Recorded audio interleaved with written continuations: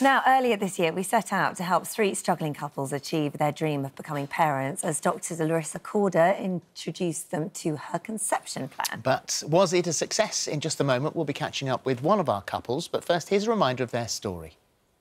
When I first met Kathryn and Dan back in March, they'd already been informed by their GP that their chances of falling pregnant were greatly reduced. We've been trying for about 18 months, 2 years. My ovaries had a lot of cysts on them, and they diagnosed me with polycystic ovary syndrome. We thought it would be an idea if I had a sperm test. The GP said that the number of healthy sperm could have been higher. And their difficulty getting pregnant was proving to be a very stressful experience. When you come across so many hurdles, it just knocks you back constantly. It's thinking, when are we going to get a break, really? I wanted to help and began making just a few lifestyle changes that could have a positive impact on their chances of conception. From improving their diet... There's so much good stuff out there that you can eat that can really help to boost your chances of getting pregnant. ...to introducing all-natural products into their home. I knew plastic was bad, but not as bad as how it can affect us and what we're going through. Taking care of their mind and body with a yoga and spa retreat. This emotion did flood out of me, and it did make me feel that actually I just need to think a little bit more about myself. And even a hike to an ancient fertility symbol. The Cern Abbas giant we see right behind us there. So, they followed my drug-free conception plan for the last 4 months. But have these changes actually made a difference? I want to be a mum now. I'm ready to be mum. Yeah, I think... And I think she'll be an amazing mum.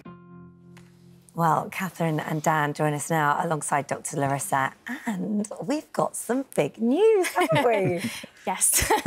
Tell everyone. We are pregnant. Amazing. Oh, I'm so emotional. I'm so sorry. No, that's all fine. right. You're allowed to be emotional because this has been tough. This has been 3 years of trying and getting nowhere. And finally, I think sometimes you dare to dream, don't you? Because you just think it's not possible. You do, you do. You go through a stage of, OK, let's try a different avenue. Let's see what other people are doing, because you don't realise how many people actually struggle with fertility until you start to talk to other people about your problem, if you wanted to. Yeah. But you took this very seriously. Yeah, we did. Yeah, we did, Yeah, we did. We went in 1,000%. How did it change? What did you do to change your life? And we'll talk to Larisa about her tips in a moment. I think diet, everything we changed completely. We cut out meat. We pretty much went completely vegan. And it made a big difference, didn't it? It did, yeah, hugely. To the point where, for us, it was just our whole bodies felt different. I got up in the morning and I just felt the best I've ever felt. My skin felt amazing. And I thought, gosh, I can't believe such a significant change can do something like that. So it was the cat that tipped you off that you were pregnant? I love my cat. But he was so clingy. And I said to Dan, I said, there's something going on with Seb. He's either poorly or, you know, I need to take him to the vet. So, yeah, it was quite... But he wouldn't... He was just sitting on my tummy constantly. Tell you. I know, and he still is now. Oh, it's so very protective of So you went and bought a pregnancy testing kit, and it was terribly faint, and you weren't fine, which is when you texted Larisa. We did, and Larisa said, go and get another one.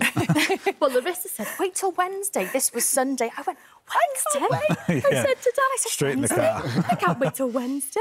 So, yeah, straight in the car, straight back. Wow. And so what was that moment like when you went for your first scan? And you've got some of the pictures I have, here now, which are just so precious. I know. Which is the... Have you got some on the... We can show you... Yeah, they're all... We've got you at the scan here, having your scan done. They're all 12 weeks, but baby was not playing ball. Arms crossed, legs crossed, very relaxed. So, yeah, they're not... And hearing that heartbeat for the first time? Oh, yeah. Well, we were a blubbering mess, weren't we? Amazing, but all happy, you know, happy tears, of course. You've got some tips for us in a moment, and you're part of our phone-in today. Yeah. And so, so if you are going to take some calls, what can you help with? Gosh, well, everything we've just been talking about. I mean, I'm just so over the moon for Kathryn and Dan, because it's just incredible news, and they did so well. I mean, what Kathryn said about being 1,000% committed is so true. They really went to town. And, you know, we can't forget that both of you had really significant issues here. Yeah. You know, Kathryn's got polycystic ovaries, and Dan, you've got some... bilateral hernias, yeah. Right, so some hernias and also varicocele, which is...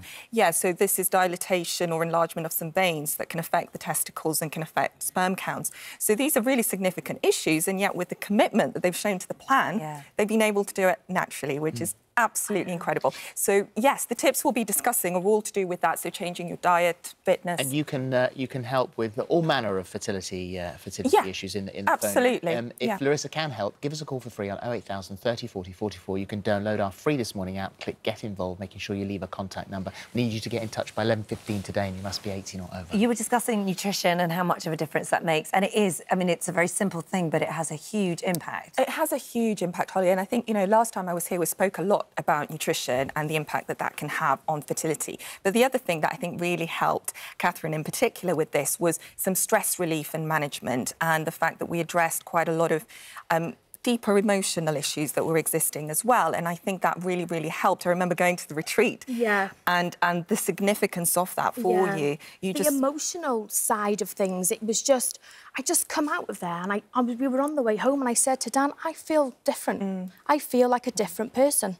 You look different, actually. Yeah. I remember all of us being completely shocked at your response and how powerful it was. You're also a proponent of living in a toxin-free environment, if you can. So that's clearing out all the cleaning products and getting bio products. Right. Yes. I mean, it sounds quite extreme, and certainly when we arrived at your house and started introducing you to these concepts, you sort of went, "Hang on a minute," you know, which is understandable. But the point is that we made little introductions, one step at a time. So things like starting off with a water filter, being mindful of the fact that, you know, tap water could contain certain chemicals that could be harmful, so trying to filter that, and then making other adjustments, so skincare routine, and I think you've loved doing that, haven't you? Yeah, obviously the bank balance, and Dan is like, oh, another lipstick. Well, you look absolutely amazing. You do. How do you feel? I feel really well. Oh, yeah, thank you so much. Thank you. We love a happy ending.